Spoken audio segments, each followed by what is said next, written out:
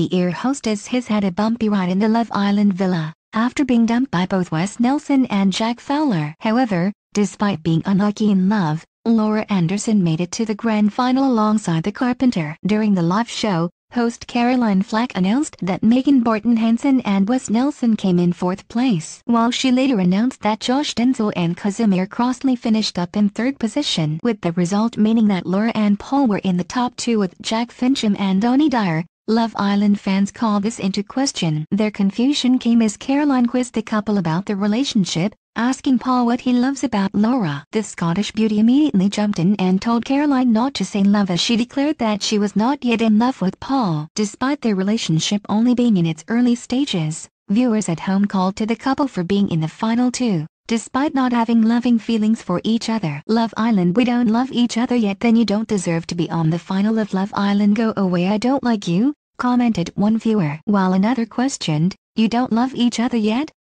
Exactly what are you doing in top 2? Love Island.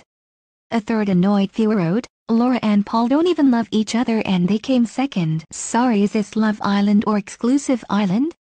Love Island. With another adding, Laura's just told the nation her and boring Paul don't love each other yet whilst trying to become the winner of Love Island. Love Island. The Love Island final saw favorites Jack and Donnie go on to win the series. Love Island continues on ITV2 in 2019.